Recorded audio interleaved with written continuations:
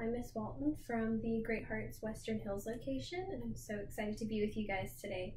So today we're actually going to start off with a little warm-up, and it's called a game of sixes.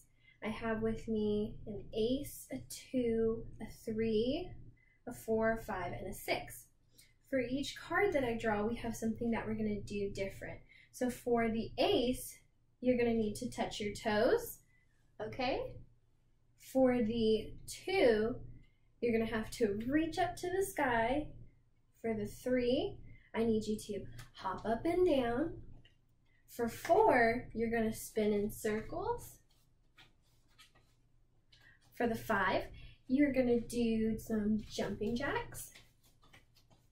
Okay, and for the 6, we're going to do arm circles. Okay, so let's shuffle these up. Let's see. 5. Do you remember what the 5 is? Jumping jacks, okay? Okay, awesome. Let's see what's next. 3. Do you remember the 3? Hop up and down. Okay, let's do a different one. 4. Spin in circles. Try not to get too dizzy. Okay. 2. Reach up. Let's do one more.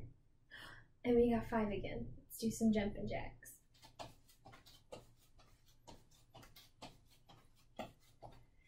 Okay, so thanks for playing that little game with me. Now we're going to move on to the lesson that I have that's super exciting. It's a really cute art lesson that I think you'll enjoy. So let's get started. Today we're going to be talking about an artist named Paul Klee, who is from Switzerland. Now, he really enjoyed painting cats and birds and other subjects as well, but we're going to talk about his painting cats and birds today.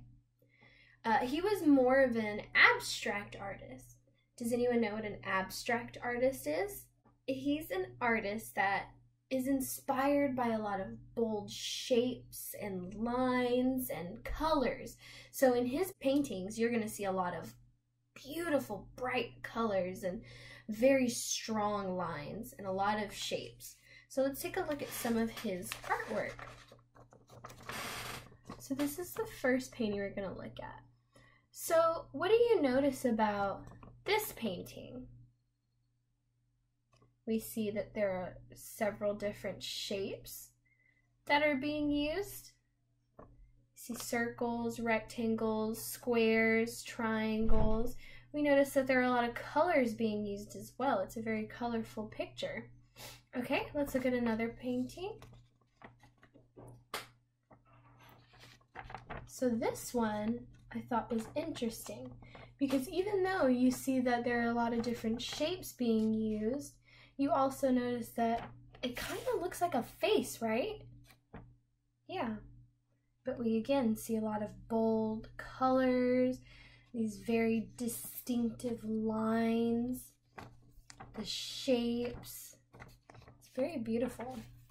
So for today's lesson, for activity, we are actually going to be recreating a Paul Klee painting, and it's going to be this one. This is titled Cat and Bird.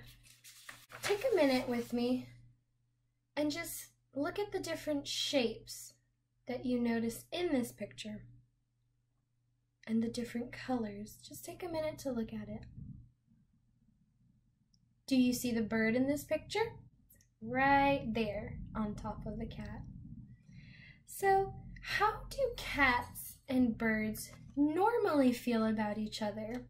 Usually they don't get along that well. So it's very interesting that Paul Klee chose to paint these two together. They kind of look like friends in here, right? I think so. So let's go ahead. We're going to start the activity. You're going to need a blank piece of paper, a black marker, and a pencil. Okay, let's get started. Okay, are you ready to start? You should have your paper, a pencil, and a black marker. The first thing that we're going to do is we're going to draw a border on the paper. So you want to start. It doesn't have to be too big. And you're just going to draw a straight line, as straight as you can get it.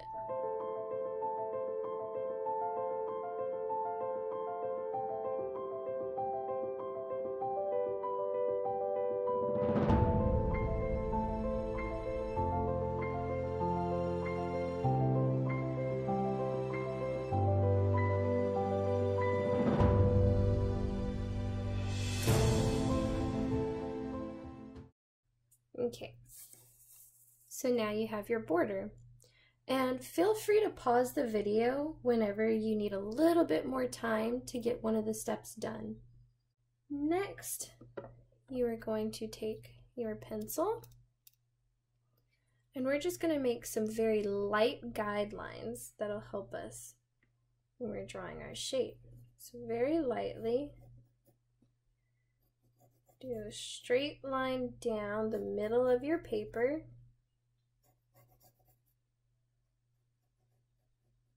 And it's okay if it's not perfect. Do your best.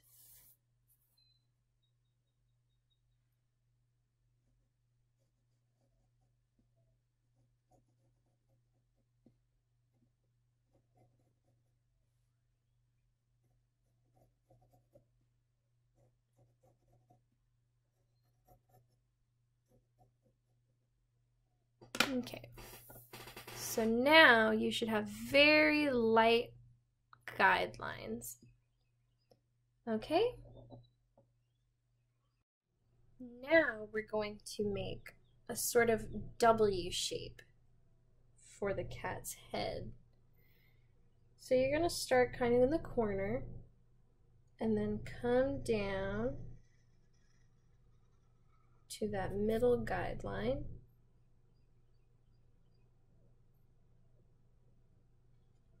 Okay, and then you're going to do the same for the other side, or try to match it.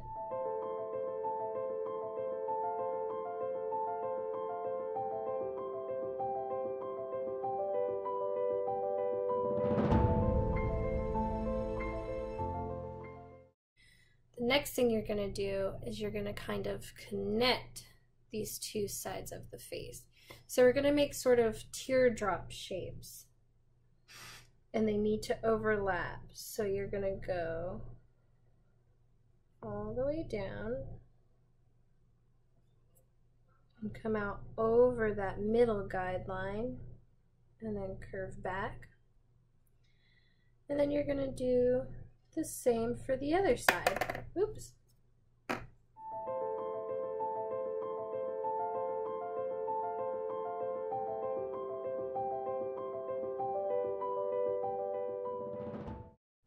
Next, you're going to do the eyes.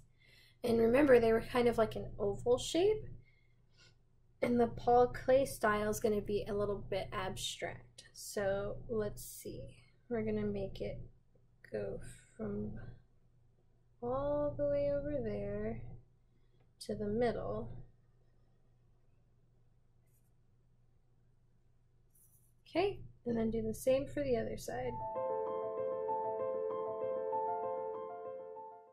Next, we're going to do the mouth. So this one's kind of easy. You're just going to do one little curved line right here, and that's the mouth. Okay? And then we're going to draw the neck, which is just the two lines like this. Okay? And remember, you can pause the video if I'm going a little bit too fast. The next thing you're going to do is the nose. For the nose, we're going to have a little heart shape.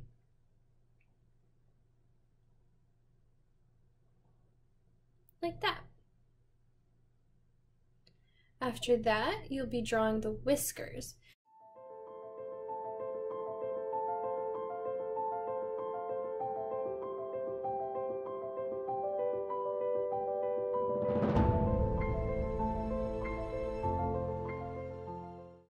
Okay, we need to make or finish up the rest of the eyes. So now we have the small eyes. There you go. Little ovals. Okay. Finally, you can't forget the little bird on top. The way you're going to do that is make a little triangle. Okay. Then you're going to do another oval.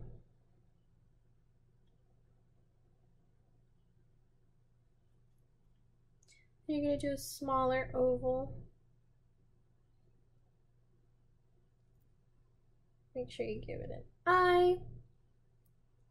And then do 2 lines for the legs. And you can just do some tiny little feet. Okay.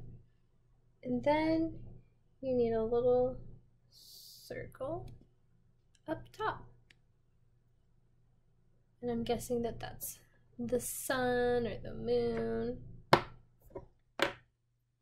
And there you have your Paul Klee-like cat and bird.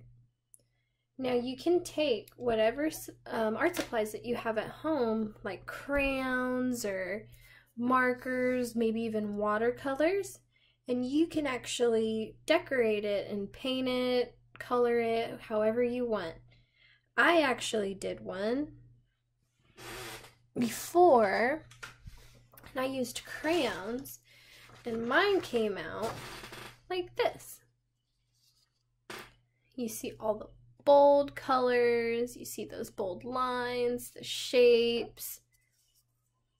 So this is what mine looks like. I would love to see what yours looks like. Thank you so much for spending some time with me today. I hope to see you all soon. Have a great day. Thank you.